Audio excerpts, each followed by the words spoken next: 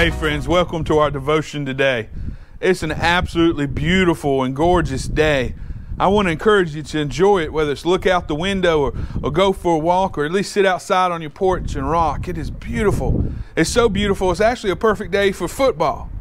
Football, you may ask. Well, actually right now it's middle school and high school football seasons for many of our students because of the pandemic. I know it's a little weird to have football in March. But you know, I went to a game just last week. It was Jackson, my oldest, first game of the season. And as we sat out there in the beautiful weather that was there, I was reminded of something about football, though. There's a lot of downtime in football. See, there's a few moments of excitement with running and catching, but then there's a lot of huddling and running in and off the field.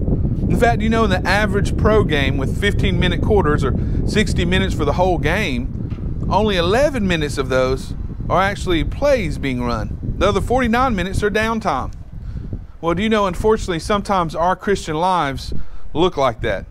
We have just brief moments of loving God or serving God and a whole lot of downtime. Well, as we study today and for the next several weeks, Titus, in the book of Titus, will tell us that we are not to have downtime.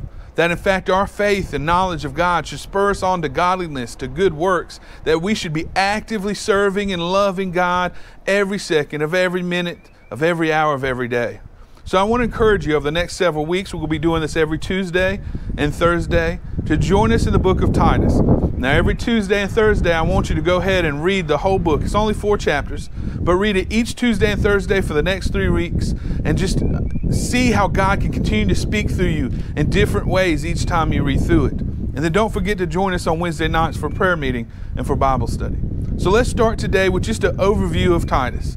First, press pause and go read those first 4 chapters. Then when you've read it, come back and join us. But as you've come back and joined us, let's read those first 4 chapters of chapter 1, the first 4 verses of chapter 1, and let's go ahead and look at who the author is, who the recipient is, and what the purpose of this letter is. So look at chapter 1, verses 1 through 4.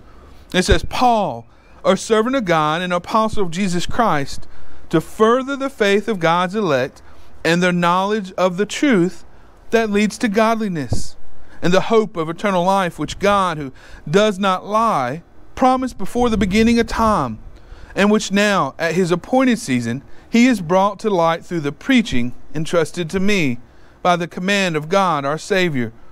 To Titus, my true son in our common faith, grace and peace from God the Father and Christ Jesus our Savior. Now, let's look through these characters, or these people, if you will. First, we're introduced to Paul. Now, who is Paul? Remember, Paul used to be Saul, and Saul was one who went around persecuting the early church, who persecuted the Christians of that day and time. In fact, let's look back at that, if you will. Turn with me to Acts chapter 9 and look at the first few verses in Acts chapter 9. It says, Meanwhile, Saul was still breathing out murderous threats against the Lord's people. He went to the high priest and asked him for letters to the synagogue in Damascus, so that if he found any there who belonged to the way, or who were Christians, whether men or women, he might take them as prisoners to Jerusalem. See, Paul, or Saul as it was at the time, is on this mission to arrest as many Christians and persecute and even have them stoned, as in the case of Stephen. He just hates the church. And so he's on a mission to destroy it. But then something happens. God appears to Saul on the road to Damascus, and he blinds him. And he speaks to him, and he sends him to go wait for a messenger. And this messenger's name was Ananias. And Ananias goes and he heals Paul. And he is hesitant at first to go heal Paul. But God says something specific about why Ananias must go heal Paul. And that comes in verse 15. Look what it says. But the Lord said to Ananias, Go, this man is my chosen instrument, that being Saul, being Paul, to proclaim my name to the Gentiles and their kings and to the people of Israel. I will show him how he must suffer for my name. See, God had chosen Paul, or Saul, to become Paul, to spread the gospel, to speak to the Gentiles about the hope that is Jesus Christ.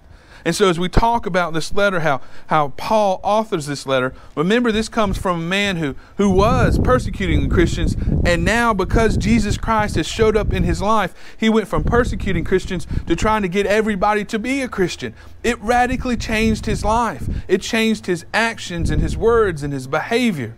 Now if you look at verse 4, you hear who Paul's writing to, and that's Titus. And Titus, as we find out from other scriptures in 2 Corinthians 8:23 and Galatians 2:25, was a partner of Paul's, somebody who went along with them and helped spread the gospel. Now Titus is believed to be a very young man. And now Paul, this one who's been called by God to spread the gospel, is speaking to Titus, another one, a younger one, called to spread the gospel. And this is all happening in an area called Crete. Now Crete was known for their Zeus worship. Man, they had a lot of idols and a lot of false worship. They had a lot of bad morality. And so Paul is writing Titus to say, hey, guess what? I need you to know something. That even though you're young, and even though that there's a lot of bad teaching out there, even though there's a bad morality, I need you to know something really important. And look what he says again in verse 1. He says, to further the faith to God's elect and their knowledge to the truth. Hear that line of thought. He says, I'm writing you, Titus, I'm talking to you so that your faith will grow in knowledge and your knowledge to godliness. In other words, so that your faith will turn into wisdom and your wisdom will turn into action. See, here's the truth of the matter. Just like we talked about on Sunday, that we can't just be hearers of the words, we have to be doers. It's echoed here in Titus. And so over the next several weeks, we want to pause and hear God grow our faith, grow our knowledge so that we can do more good. Now there's a difference in doing good in our way and doing good in God's way. Doing good in our way, we think we try more, or we try to do better. This is not what it's talking about. As we read in Titus, this is about surrendering to the goodness of God in such a way we're transformed into who He's called us to be. So I want to invite you to join us on this journey for the next 3 weeks. Like I said, every Tuesday and Thursday. As we jump into Titus, I encourage you to read it every Tuesday and Thursday and just glean from it the wisdom of God that will grow our faith, that will grow our knowledge, that will help us to do good.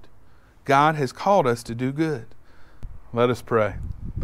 God, we thank you so much for this opportunity for the next several weeks, God, just to spend some time in Titus.